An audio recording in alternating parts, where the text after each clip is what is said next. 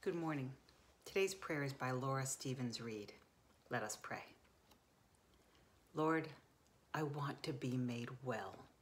I want to be healed of my perfectionism, my desire to control, my internalized prejudices, my distrust of those who see things differently, my utter exhaustion, my anger over petty things, my tendency to withdraw, my long-held grudges. I reach for the hem of your garment, and there I find those who clothe me with love and deep listening and encouragement and wisdom and gentle correction, just as you would.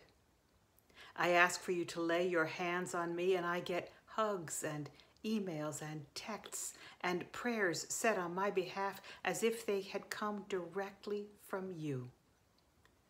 Through others, you take me by the hand and feed me spiritual and physical food that revives my soul and my body. Lord, out of the abundance of health that you offer, may I share your peace widely. Amen. As you go into this day, know that God is with you.